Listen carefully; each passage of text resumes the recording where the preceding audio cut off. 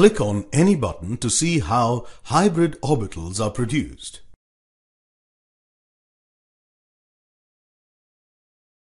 The sp2 type of hybridization involves the mixing of one s and two p orbital, resulting in the formation of three equivalent sp2 hybrid orbitals. Note that the number of hybrid orbitals equals the number of atomic orbitals that have hybridized. The set of three sp2 hybrid orbitals has a trigonal planar geometry. The angle between the orbitals is 120 degrees. Each sp2 hybrid orbital has 33% s character and 67% p character.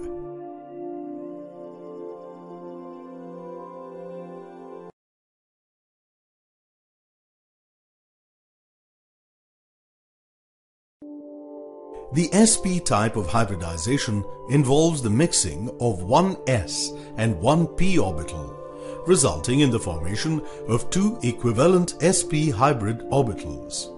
Note that the number of hybrid orbitals equals the number of atomic orbitals that have hybridized. The set of two sp hybrid orbitals has a linear geometry. The angle between the orbitals is 180 degrees. Each sp hybrid orbital has 50% s character and 50% p character.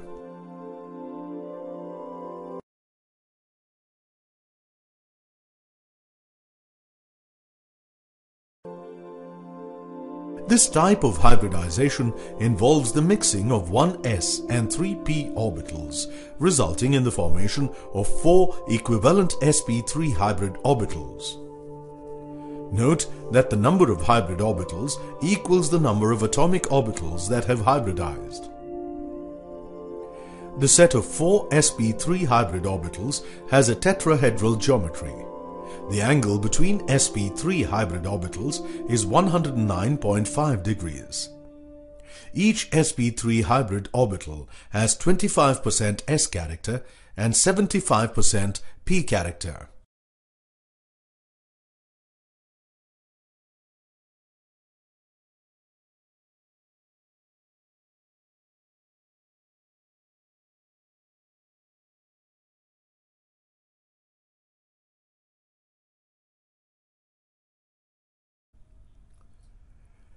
The electron orbitals represent a volume of space within which an electron would have a certain probability of existing.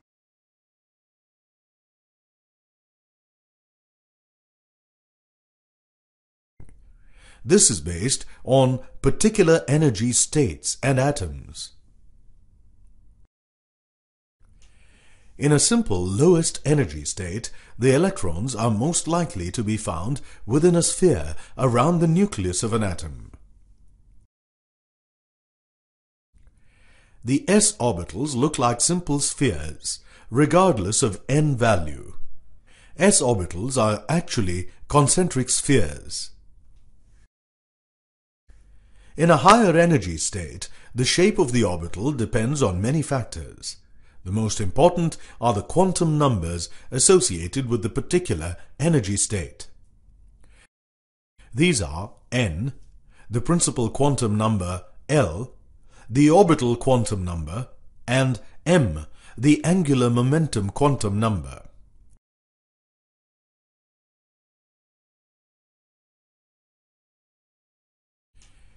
Let us examine the bonding in three molecules: ethane, ethene, and ethine. Click on any molecule to see the bonding.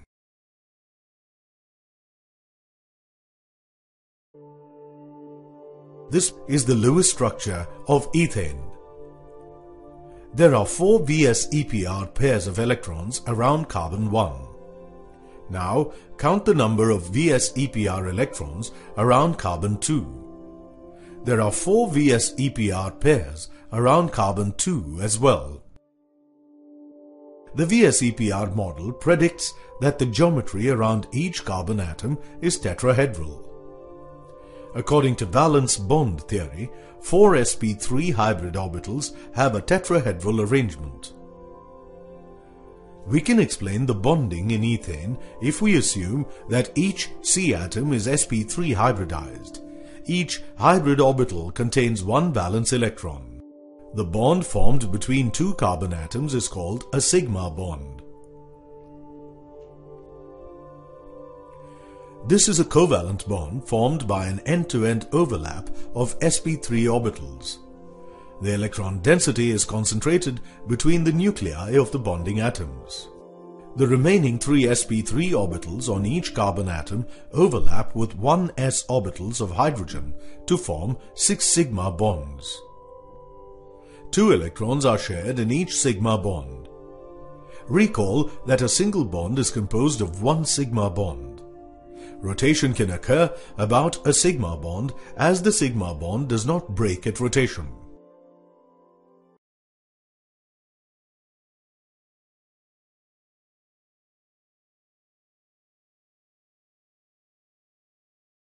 Consider the Lewis structure of ethene. Now, count the number of VS-EPR pairs of electrons around carbon 1. There are 3 VS-EPR electron pairs around carbon 1. Recall that double and triple bonds are counted as single bonds in the VS-EPR model. There are 3 VS-EPR electron pairs around carbon 2 as well. The VS-EPR model predicts that the geometry around each carbon atom is trigonal planar. According to Valence bond theory, 3 sp2 hybrid orbitals have a trigonal planar arrangement. The bonding can be explained if we assume that each carbon atom is sp2 hybridized. Each hybrid orbital would contain 1 valence electron.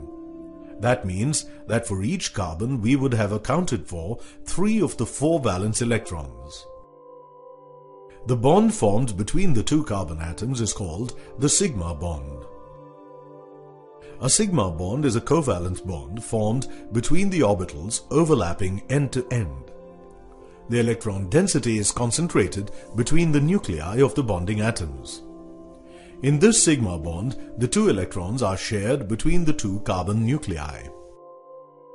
When the hydrogens are added, the remaining 2 sp2 hybrid orbitals on each carbon overlap with the 1s1 hybrid orbital of hydrogen end to end, forming 4 sigma bonds. 2 electrons are shared in each sigma bond. Now, one more bond needs to be explained. Which orbitals overlap to form the second bond of the carbon-carbon double bond? When sp2 hybrids are formed, a 2pz orbital does not take part in hybridization. Therefore, each carbon atom has a 2pz orbital perpendicular to the sp2 hybrid orbitals and contains the 4th valence electron. Now let us observe the orbital overlap.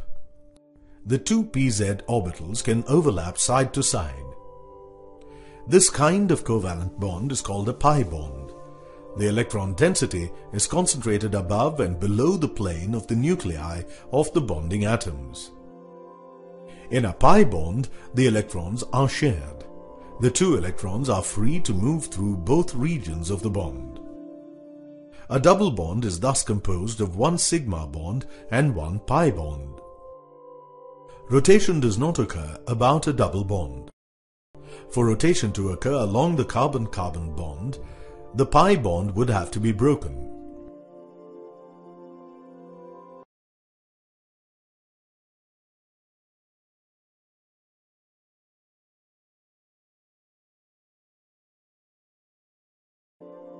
Consider the Lewis structure of ethene. Now, count the number of VS-EPR pairs of electrons around carbon 1. There are 2 VS-EPR pairs. Recall that double and triple bonds are counted as single bonds in a VS-EPR model. There are 2 VS-EPR electron pairs around carbon 2.